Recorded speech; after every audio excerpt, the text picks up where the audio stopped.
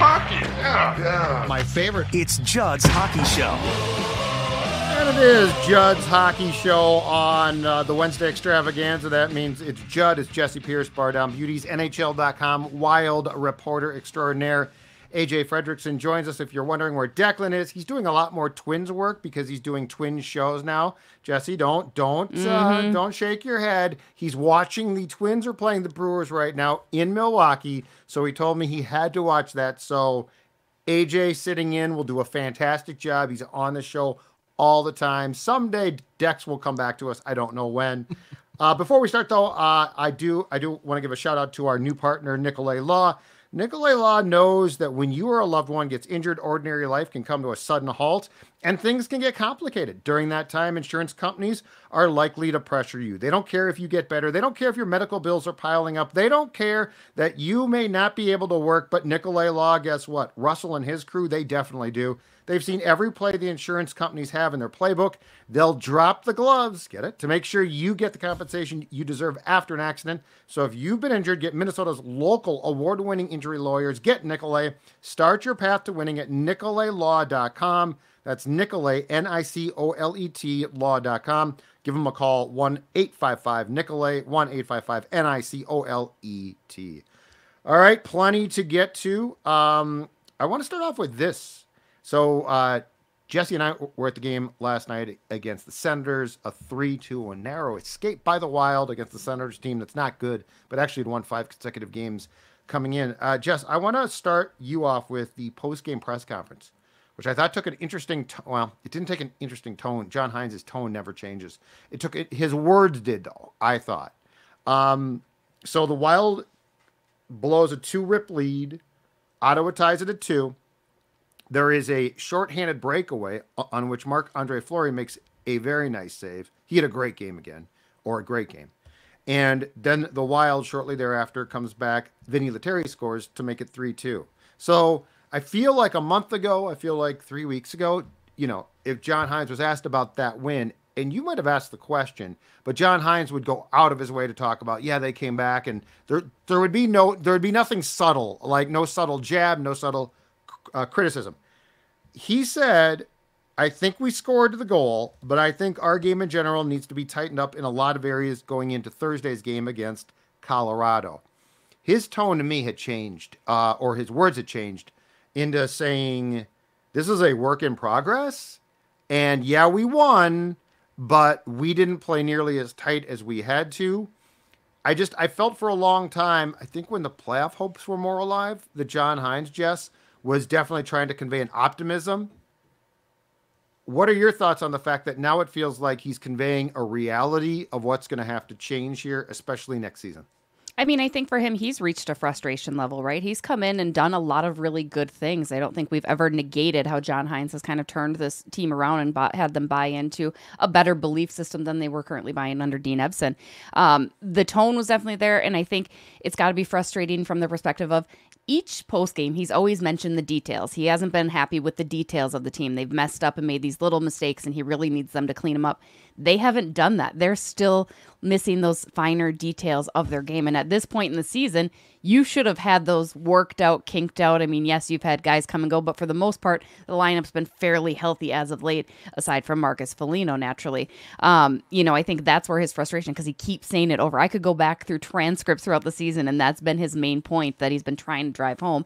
So I think that comes from a point of frustration, a point of contention too, because reality is, even if you win the next couple games, get the 2 points, don't allow for overtime points, you're still not going to be there. You're still going to need LA unless LA loses every game from here on out. And so does St. Louis. You don't have a chance. The runway is too short. And that's no surprise. And I think no surprise to John Hynes. So it's trying to figure out, okay, what's working, what's not. Because as we've discussed on this very show, Bill Guerin has some things to think about come this offseason as far as some of the players that he has under contract, some of the new kids coming in, and what that looks like. And I think that's the fair point that they need to be looking at right now is, okay, how do we get through these next games, be competitive, push it out there, but work on your game, work on the finer details, because that's what a good team does when they're out of the playoffs.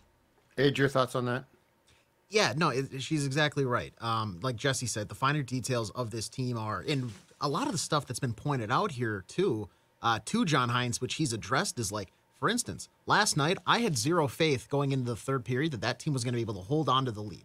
They needed another goal, and lo and behold, they did. So it's stuff like just the home stretch of a game, being able to, a lesser opponent, being able to just push them away and clear that path to getting 1 or 2 goals to ice it, rather than waiting for like a Ryan Hartman 200-foot Hail Mary in the last final seconds on an empty netter to really ice a game. Getting it done in the first 5 or 10 minutes of that third period, and then you can kind of shift your tactics so that you're not desperate down the stretch. You have that 2-goal lead, a little bit of cushion, so you can, if you need to, make some sort of mistake in the final 5 minutes that it doesn't cost you. Now you're playing an extra session, and you have to consider at this point of the year pulling your goaltender in overtime. Getting the finer details of just ironing out the game here moving forward is, that's what they have to do. It's looking and assessing what you can change and improve on heading into the off season, into training camp, into season opener 2025. Jessi, how much of this team do you think, and yeah, there's contractual issues. There's certainly things that could stop guys from being traded or moved, but how much of this team do you think is prepared, just as a rough estimate, is prepared to play how Hynes wants? Because he got the job, he stepped in, it was Dean's team. Like this is not his team yet. Like his systems are installed to a certain degree, but my guess is they're not training camp installed. So like when you watch this team, how much do you think this team is prepared to do what you talked about, and Hynes has talked about, which is really execute the details of what he wants? I'd say you're about 50-50, and I look at it as the younger guys are the ones that are going to obviously buy into that, not only because many of them didn't have the amount of time under Dean Evason, but that's kind of the style that they've come up playing. I think that's what John Hynes can really do. He has experience at the NTDP. He has that experience coaching some of those younger players and helping get the best out of them, and I think those younger players are some of the ones that are still open to refining their game. You've got guys like Marcus Johansson and Freddie Gaudreau who have been in the league for an amount of time now, and they might kind of be, you don't want to say a one-trick pony, but they're not ready to really go back and reevaluate. And certainly the best players were. Kirill Kaprizov is always going to go back and evaluate his game, right? I mean, you've got guys like that are always going to be open to it, that have a veteran status amongst the league. But I think it's about 50-50 right now. And I don't think it's a crazy thing that John Hynes is asking any of them to do either. And this is just my perception from the outside looking in. I could be completely wrong on that predication of 50-50, but that's just kind of the sense I get, because you have some guys that are set in their ways, and it's been successful for them to have the longevity of an NHL career that they might have had up until this point, but it might be asking too much from Hynes. So again, I think that's another fair conversation you have come this offseason of, okay, what do we have here? Because you want to be going from the get-go, day one of training camp, with the players that are going to be ready to mold into what John Hynes needs. And that's what makes this entire discussion so intriguing to me too, because if we get to the contract brothers, Foligno, Zuccarello, and Hartman, those guys were locked in. You didn't have to like it at the time, but it's like, okay, they did that. I don't understand why they did all three, but they're Dean's players. Dean likes them. Well, heck, let's go back to last spring, a year ago, and Gaudreau gets locked in for what? It's a cheap contract, but it's 5 years a term. And now it's like, do all of those guys fit in? I want to talk about one of those guys in particular, because I felt like from watching him standpoint of late, there's been a real drop-off, and statistically, it's proven correctly. Mats Zuccarello had 2 goals and 10 points in a 4-game span from Feb 19 to the 24th. So he was red hot. Since then, he's played 15 games, including last night. He has no goals, 6 assists. Next season, he starts a 2-year, $8.25 million extension that includes a no-move clause. Am I alone in thinking that Zuccarello, he might just be slumping, but he's certainly not young. And I think a lot of what I just went through statistically is since he got taken off the Kaprizov line, which is always going to help you. How much more do we think Zuccarello has to offer at his age, and assuming that Boldy is now going to be the other winger for the most part, aside from power play time, with Kirill? I look at it as you'd mentioned, getting removed from Kaprizov's line. I'm going to go hard and heavy on this. It's because Marcus Johansson is on his line and he can't help create anything. I mean, you have a guy like that kind of bogs down. I like Matt Zuccarello, Marco Rossi, and I think Matt Zuccarello, to start the year especially, was one of the most consistent guys. He was making plays happen. He was doing some really, really good things, and I don't think we recognize that. For whatever reason, Minnesota has certainly gotten their juices squeeze out of Matt Zuccarello in the later years of life. But also, to that point, I was okay if they were looking at shopping him. If the New York Rangers had come calling and Zuki said, yep, I'd go. Sure, because he is on that latter end. I'd still give him another good look next year and see what could happen and remove Marcus Johansson from the equation and see if that helps. Because I do, and you could do that before the season's out, certainly. But I just see that JoJo's bogging that line down a little bit. There's not a lot going. He doesn't shoot. He doesn't skill. He doesn't set up the place. He doesn't. He skates around really nice on the perimeter. Sometimes, not even that. You know what I mean? Like, I think that's the problem. Is Zuki's probably a little frustrated, and again, Matt Zuccarello has had some very bad games as of late himself. No matter who he was playing with, but yeah, I think that's one thing that you look at moving or changing before looking at tossing Zuki to the side. What do you think, Gage? Would it be crazy, and I mean, to address that before the end of the season, just to see what you have there? When I look at it, Matt Zuccarello, he's bitten way too heavily by the pass bug. This guy loves to pass. He dreams about it. He goes to bed, pass. Yeah. He dreams of assists. Yeah. So to me, the counterpoint there is get a guy who wants to shoot. And right now, that's not Marcus Johansson. To Jesse's point, he doesn't do a whole lot other than, like Judd said, skate up and down the ice around the perimeter. That's cute. It's awesome. Fantastic. Just swap those right now. I'm looking at the wild line combinations. Just move the second and third line left wings. Put Adam Beckman paired. That's a guy who really hasn't. And the running joke is like he needs to get his chance. There's that chance. Give him a second line spot. Has he earned it? That's awfully debatable. But what he hasn't need to prove yet is that he loves to shoot. Everybody knows that. This guy was lighting up in the AHL. He's shot happy. This is a guy that I think Mats Zuccarello would probably thrive with because he loves feeding and dishing. He's the chef at a cafeteria. Well, guess what? Adam Beckman's got an appetite. So if you give him the puck, he's going to put it on net. Even if it's a low percentage, shot, that's what's going to happen. I mean, call him Little John because he's going to be drunk in the club. So that went right over my head. So brilliant, Age. I love it. It seems like you two knew exactly what it was about, so I'm going to pretend I did too. But yeah, I mean, what's stopping this team? Because right now, you have less than a 5% chance. To me, that's a 0% chance of making the playoffs. So let's have fun. Let's experiment. Let's see what we have. Let's take stock. Frankly, I've seen more than enough of Marcus Johansson in a top 6 role. So let's get Adam Beckman up there, get him some minutes. This is a guy that likes to shoot. So let's see if he's a guy that moving forward can be a shot theft in your offensive plans in the future that can actually find the back of the net. It's one thing to shoot because we see Zach Bogosian do it from the blue line often. I don't like all of his shot selections, but frankly, he does like to shoot, so I'll give him credit. Adam Beckman is going to do that as a young guy up front who probably can find the back of the net and benefit you in the long run. And then what's the difference between him and Johansson? He's going to create depth that you haven't seen from this season. That top line is great. We saw the stat before the broadcast last night that they're one of the best in the league when it comes to per 60 goals per average. They don't have anybody else. Adam Beckman can at least help to that background stage presence, get him up on that second line with Rossi and Zuccarello, and let's see if that can reignite a guy like Mats Zuccarello, who's known to be a very good playmaker. When it comes to Johansson, since Jesse broached this, I don't see anything he does that I want in my lineup. Okay, you put him on the third line. He's still going to pull the same crap. And on the fourth line, I need guys that work hard. I don't know that there's a good fit. I don't really know why he's still playing. He doesn't give them the best chance to win. Zuccarello, what I'm curious about is if you remove Kaprizov and that top line has, for the most part, played really well.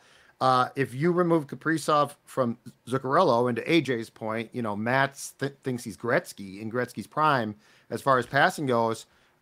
Is he still an effective player? Now, the problem is he starts a 2-year extension. It's a no move. You would literally have to go to him this summer and say, would you accept a trade? And that's assuming I found a buyer at that contract price. But I was watching him again last night, and I just have a lot of questions. Now, if you could get another guy that could score some goals on that wing, Jesse, you're probably right. I mean, Beckman makes sense to at least give a chance to. I guess the question is, can you bring in a scorer with Zuccarello? But then Rossi's the center. Yeah, Mats is he's a weird fit right now, I think, because he's a winger who wants to play like a center. But then, like you said, if you don't have another sharp shooter wing, I mean, is Rossi supposed to turn into more of a shooter himself then? Like what's that line supposed to look like? If I did get a winger who would actually compete and not take games off, what does that do then to Rossi's role, do we think? I mean, I like any opportunity you have to elevate Rossi's role, and I think he's a hungry kid. I know Minnesota currently the only team with 2 players in conversation for the Calder, which you love in Rossi and Faber, and I think he's really shown people what he can do. I think he's very capable of shooting. He's kind of been snake bitten, and not for lack of trying, though, right? Like it's just kind of been tough to watch because he's out there and he's putting the shots on net, and it's just not breaking through for him. I mean, Ryan Hartman comes back from suspension. He can certainly go in there. He's not terrible either in that role, I think. He's somebody that can bury the puck or minimally get that net front presence. But then, yeah, maybe Rossi turns into more your skilled scorer on that line, and I think that would be okay. I've never been super hung up on, especially when there are players that are so interchangeable between center and wing like the Wild have. Like, yes, we need a number 1 center for Minnesota. I get that. I'm not negating that point. But I do love having guys that are versatile and can play both ways because I think that's the new era of the NHL a little bit too. You've got 1 or 2 really hard-nosed centers and the rest of them can kind of swap around. So I think Marco could certainly elevate his role. I'd love to see that because we stand Marco Rossi. I don't know who said that we should trade him last year. I would have never done such a thing. There's now a faction who thinks he's going to be traded this summer. I've been seeing tweets about that and it's from some credible folks who are suggesting in an analysis way that they should trade him this summer. And I give the kid a chance. Mm-hmm. Give the kid a chance. I feel pulling the plug now would be, and he's not big, but I mean he's got skill. He bulked himself up. He's way stronger than he used to be. And to your point, if Faber was not such a freak because he's played so well at his age and his status, right? Like, I think we'd be talking a lot more about Marco, but unfortunately for him, his statistical production gets overshadowed by Brock. But if you could get, and you're right, Rossi has tried to shoot and he's had some bad luck. But I just think you need to get Mats. If you're stuck with Mats, and I would love to trade him because I do think that you could get something back for him. But if you're stuck with Mats, I think that you do need to put him in a role that he's not in right now. And it can't mean going back to Kirill. Mm-hmm. Like, at some point in time, that door has just closed. So it can't be, I'm going to run back to Kaprizov. We're going to put you back with Kirill. But, yeah, I like that thought. And Boldy and Eriksson Ek and Kirill are working. I mean, that's the one line that's been constant. You can't do that. Like, they've given you too much to argue against it. So, yeah, he doesn't need his security blanket. He's a grown man. He can figure this out. Let's just He's Linus. Change. Yes. He's Linus now. He's got the blanket with him. or he wants it back. He can't have it back. Yeah. I agree. Okay, next topic. Continuing down the path of the contract brothers, Marcus Foligno. So he turns 33 in August. He just, his season came to an end. He underwent, the team announced this, core muscle surgery. It's the second year in a row. If you don't recall, the last time, it's because he had core muscle surgery on the other core, the other side, last summer. So he didn't miss, he missed time, but I don't think he missed time because of that surgery. Let's just throw out some of the facts. He scored 23 goals and 42 points in 74 games 2 years ago. He was absolutely brilliant. He has combined for 17 goals and 43 points. So 6 fewer goals and 1 fewer points in 120 games in the 2 seasons since. His games played have gone from 74 to 65 to 55. And he's going to begin a 4-year, $16 million extension next year. He also has a no-move clause that goes to a 15-team no-trade list in the final 2 years. I don't think there's anyone questioning this guy's effort. I don't think there's anyone questioning he's important to the room. He does a lot of things. And Jessi, I know a year ago you talked about then trading him because it did make some sense at the time. But what is the concern, Jessi, now with a guy that's going to turn 33 in August, back-to-back surgeries on the same thing essentially, which is your core, which is a big deal, and the decline and the fact he plays a tough game that leads to these problems. What is your Foligno concern about a decline? Not because he wants the decline, but because he's just really banged up and he plays a really, really heavy game. My concern is Bill Guerin's love for Marcus Foligno, because that's where you're going to be locked in with him. I adore Marcus. I get everything you had said, Judd, the room, all of that. And that's what will keep him around. I don't think Bill Guerin is going to entertain that idea. I think he adores Marcus Foligno too much. I think the team adores too much. They lean on him. He's one of the very few guys on this team that does have that size, right? I mean, it's a small team otherwise. I think that helps him. Is it concerning? Yes. But again, I've always had low expectations. Even when he exceeded and had career highs, I just don't. Marcus to me is. Why is he so nice to you? He's so nice. I know. He's so nice to you, and you do nothing but try and trade him and say, I don't have high expectations. Well, that's just You're the like reality. the mom who's like, that's my third kid. He ain't that smart. I mean, you still love him though, right? Like, I still want the best for him, but I just think I don't need him to do a heck of a whole lot, frankly. I really don't. I need him to go out there, be the size, not necessarily play the enforcer per se, which he does, but be that physical element, chip in a couple shots when he can, because he can have some pretty good shots. Like, he sometimes wows me with, like, the beauty of his backhand. Like, I'm like, oh, I didn't know you could do that. But I didn't know he could do that because I don't expect him to do it. Like, backhanded insults. It's just... Well, great shot. I'm surprised. He sucks for the most part. I mean, I don't have a problem with Marcus saying, yes, it's at $4 million a year. Again, I think you're going to see him be with this team, even injuries aside. It's kind of, you look at it, it's like Jared Spurgeon a little bit, right? I mean, be most intrigued to see how he comes back from his recent surgery with the injury to his hip that left him out this year. Yeah. He's another aging player with the contract that's going to expire sooner than Foligno's. But Marcus has Bill Guerin holding hands. They're buds. It's fine. Foligno, you're okay by me, bud. You just basically torched him, and at the end I did said it you're with an a okay smile, guy. Yeah, and yeah. it's fine. Which one of your three kids gets the Foligno treatment? Definitely the middle kid.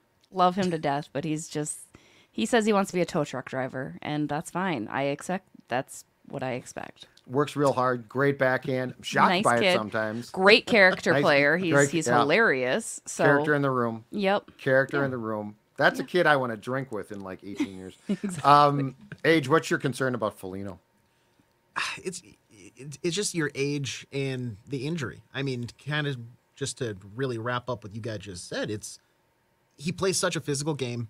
It's going to be tough to see him try to adapt, because the problem with him is I don't know with his stature how you can expect him to shift to like a more finesse, shifty game. He's just not. That's like asking, you're trying to parallel park a semi truck on, somewhere downtown on a Friday night. It's just tough to do. You're not going to find a spot. So I just don't think moving into this new contract extension, it's 4 years at $4 million a year.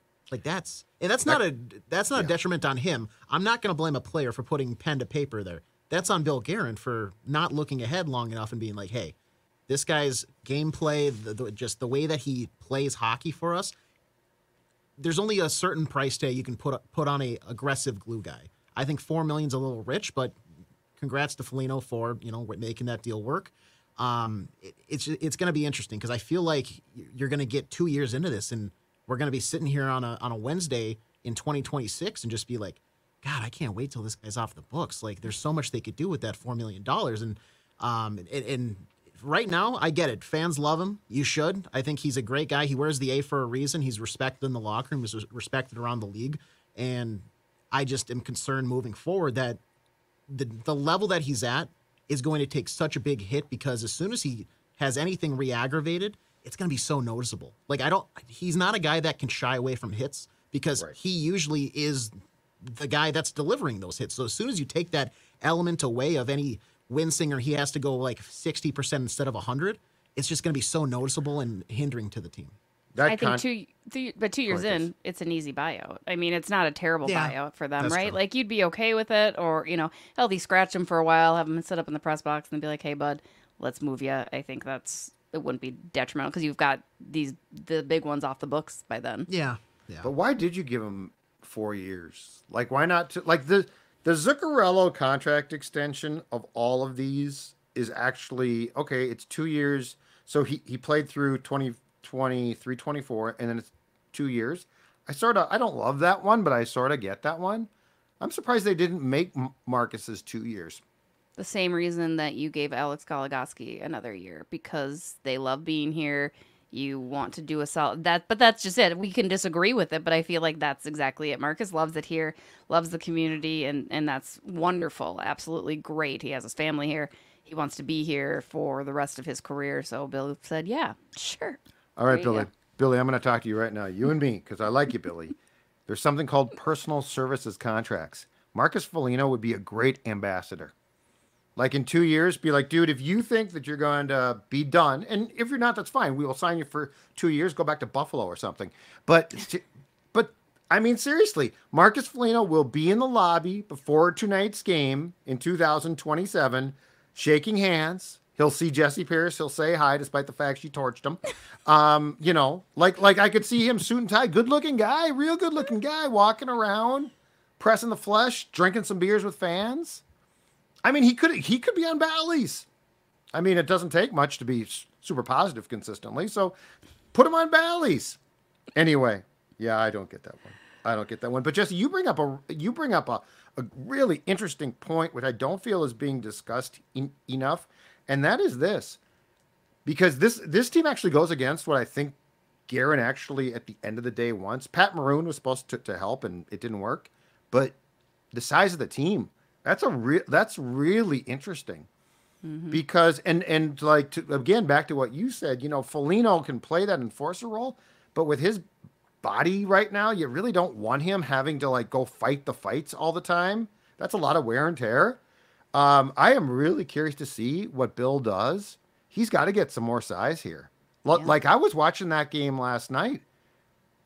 How many times did they not hit a guy? And that's Ottawa. I mean, yeah, Kachuk's a pain in the ass, but you know, so you're right. Like, what is going to be the resolution to try and get more size of guys that, if not fight, can certainly take the body more consistently? And, you know, God bless the fourth line. They'll do it. And Mason Shaw will mix things up. But we stood by him last night. Mm-hmm. He ain't exactly the size of a guy you want to have to mix it up consistently. And he sure as hell can't defend a teammate. Yeah. Well, and he's the one that had even brought that up. He's like, our line, which is Vinny Lettieri, him, and was it Jake Lucchini, right? Yes. Yeah. Yep. He's like, we're not towering over anybody, because those are the three smallest guys on the team. Marat isn't very big. I forgot that he's quite a bit smaller. Riley Height has some size to him. I think he's listed at 6'2", so that'll be really good for when they kick him up into the big leagues. Danelia Yurov needs to put on some weight, but otherwise I think he's got some good height to him. Charlie Stramel, I know that's a hot button topic for a lot of folks, but he's huge. He's a big, big dude. In the portal. Yeah, well, that's no surprise. He needs to go somewhere where they'll play him. I know he does. Hastings having none of it. Hastings screwed him. Hastings, tough go. Although that makes you wonder what Charlie Stramel's really all about. I mean, time will tell there as well. Oh, that pick's looking terrible. Let's not even pretend it's homegrown, but that's about all. But yeah, I mean he's you got to get somebody that can be more physical. I mean, Jules Eric said you don't want Kirill Kaprizov being the physical presence on your team. And Kirill will. He'll go in there, mix it up, but you can't risk and afford that. So it's something that I'm sure, because Bill likes his big guys. He's tried numerous times to go in and get some big bodies, right? You got to look at Oscar Sundqvist a couple of years ago, too. I mean, he'll go out there and do it. But it's something that's going to definitely need to be addressed even more so before next year. And I'd like a veteran guy or veteran guys, too. Like it's great to bring up youth that's big kids, but I mean, they don't necessarily step in and play that role. Like I'm talking about a Pat Maroon that can still play a little bit more and can play that style. Cause you know, if you're going to ask Foligno to basically be the enforcer or a common day enforcer, that's a really big ask for a guy who I think is breaking down to a certain degree. So yeah, and the other thing I would love, and Bill has not done this yet, and I think you have to, and eventually guys will probably start to come up, but big defensemen. Like you look at those, if you get those bleep kicking defensemen, that's how you win a Stanley Cup. I mean, God bless Spurge, but he's so small, and now he's hurt, and now he's been hurt.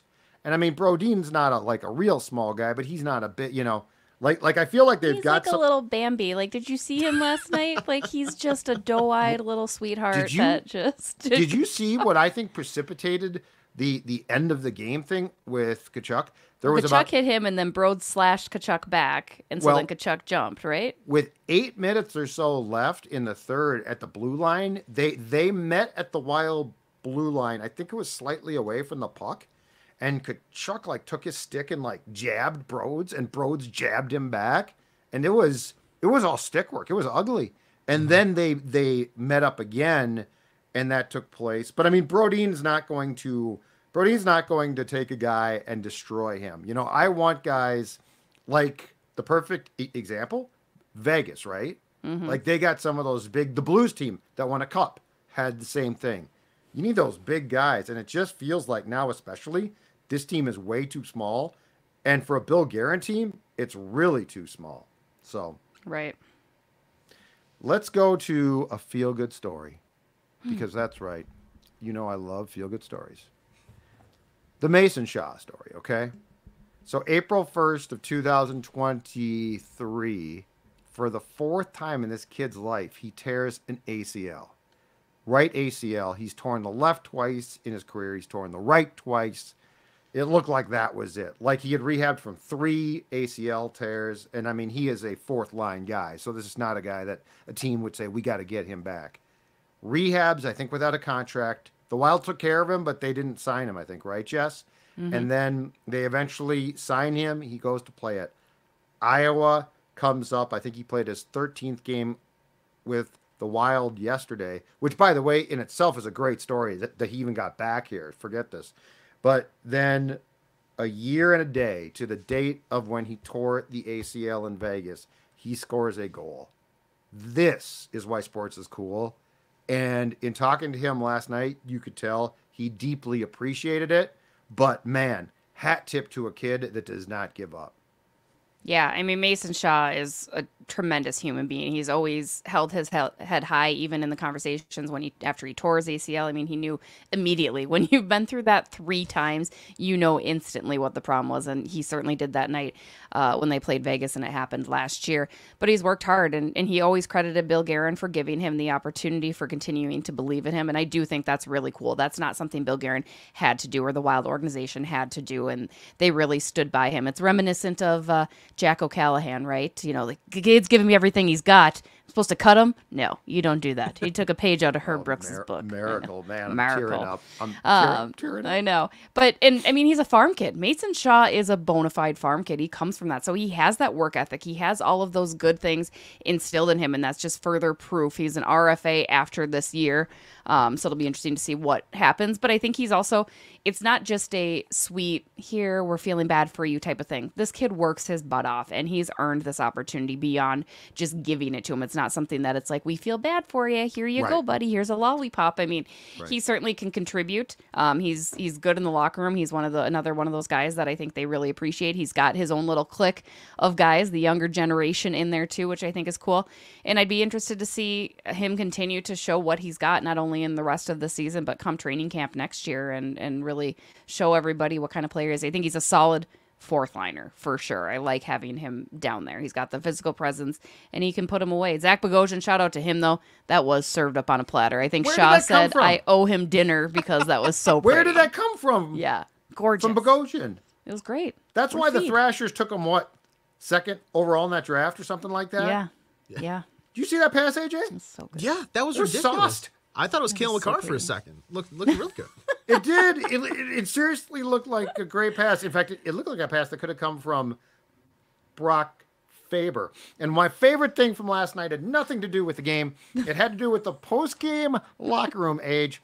So Bogosian was the first guy to talk. And the locker room operates as such. Players do not sit in there unless they're scheduled to talk to us. So they go in the back. But Brock is very good about his obligations with us. So he sat at his stall. He was going to wait for Bogosian to get done talking.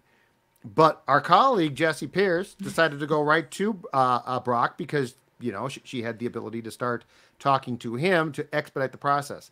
But she wasn't expediting the process at all. In fact, she wasn't even talking about the game.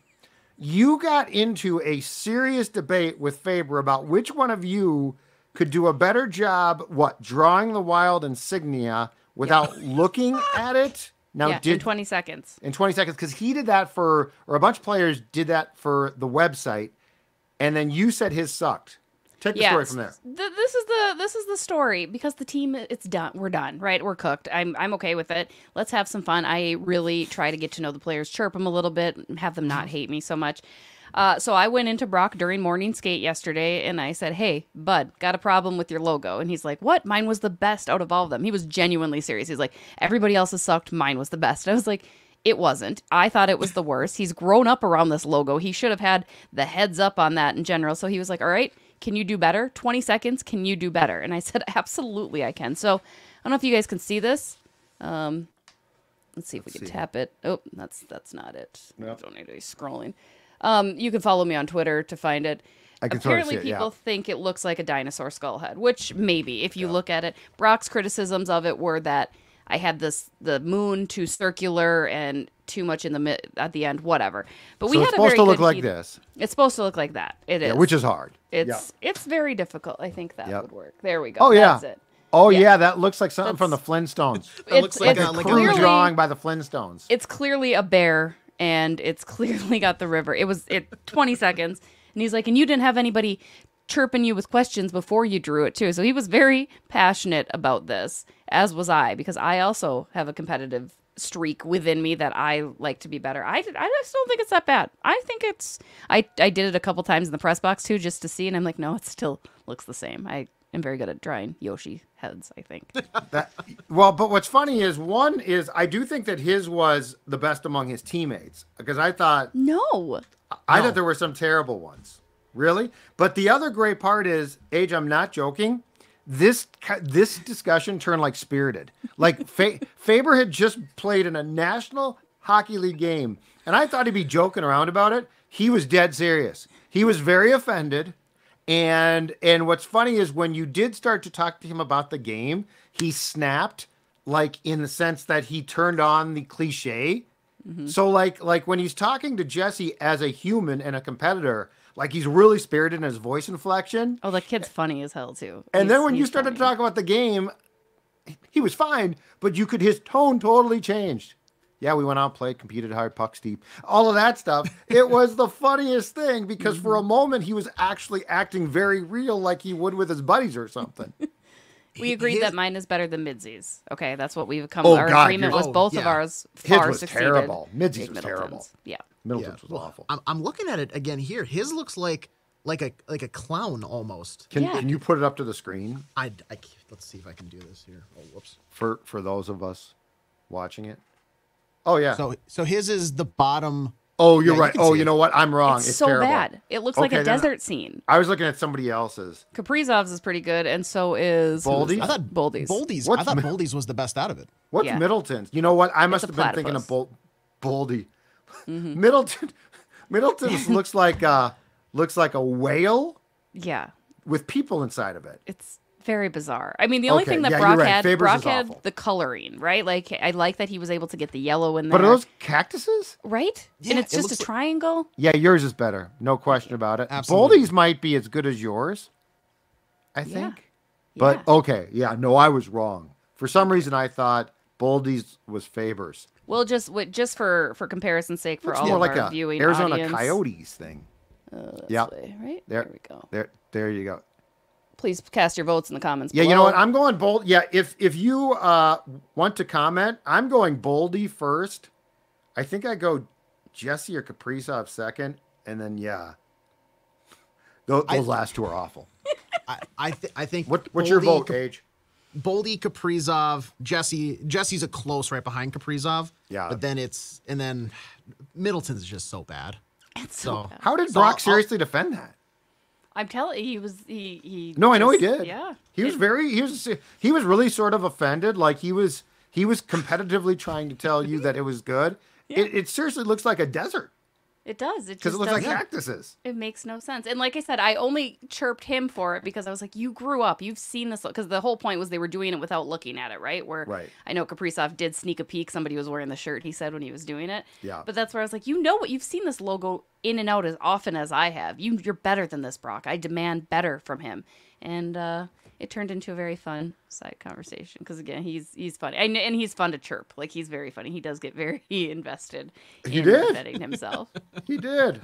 All right, guys. Well, again, if you want to go to our comment section and you can vote for Boldy, for Kaprizov, Middleton, Jesse Pierce, whomever you think, tell us who you think did the best job with a logo that we all agree probably wasn't the smartest choice to begin with. But that's a whole nother story on Judd's Hockey Show. Check out Jess at, of course, with her podcast with Kirsten Cole at Bardown Beauties, and also NHL.com. Check out her day-to-day beat coverage on the Wild. He's AJ. I'm Judd. We'll talk to you later.